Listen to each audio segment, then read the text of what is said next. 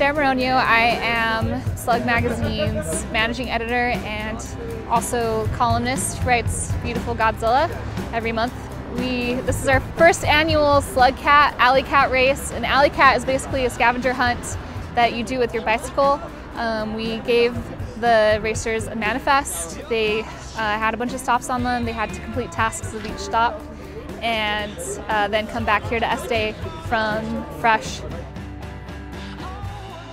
Hey, my name is Alex and I am trying to finish the race or come in last. Dead fucking last. Out here to ride a bike ride. I like seeing everyone out. It's a blast to ride through the city. Kind of an excuse to ride a little reckless. I like to see all the different people come out. Hopefully no one will get hurt.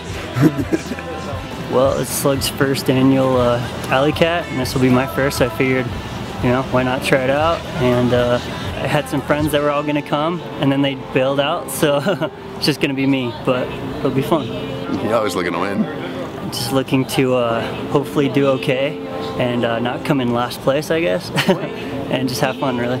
So I am here to have a good time, to hang out with my friends, to ride my bike downtown on this glorious sunny day here in Salt Lake City. And once I get the manifest, I am going to do the best that I can to find a good plan to either, you know, come in last or first. Plan of action, hopefully it's one I can follow pretty well. I know the spots, and then also just try and follow the fast guys.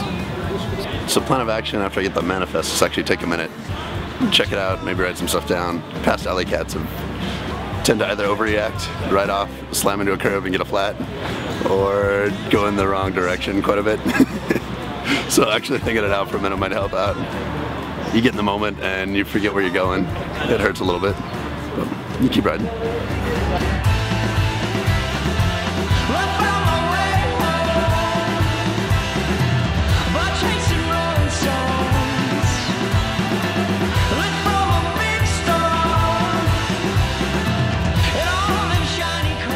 My name's Christian Clemens. I'm owner-operator at Loki Cyclists, local custom bike building company. I wanted to support it because I could, you know. I mean, I think anybody helping out, you know, everybody kind of doing their part. There's a lot of people that helped out to put this all together, and more people that do, the better, cooler it becomes. And I was able to, you know, to help out, offer some prizes and some organization, promotion, that kind of stuff. So yeah, I'm just glad that I could.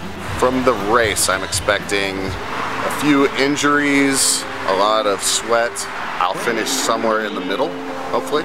I don't know, to have a good time. Yeah. Waiting to hear your voice.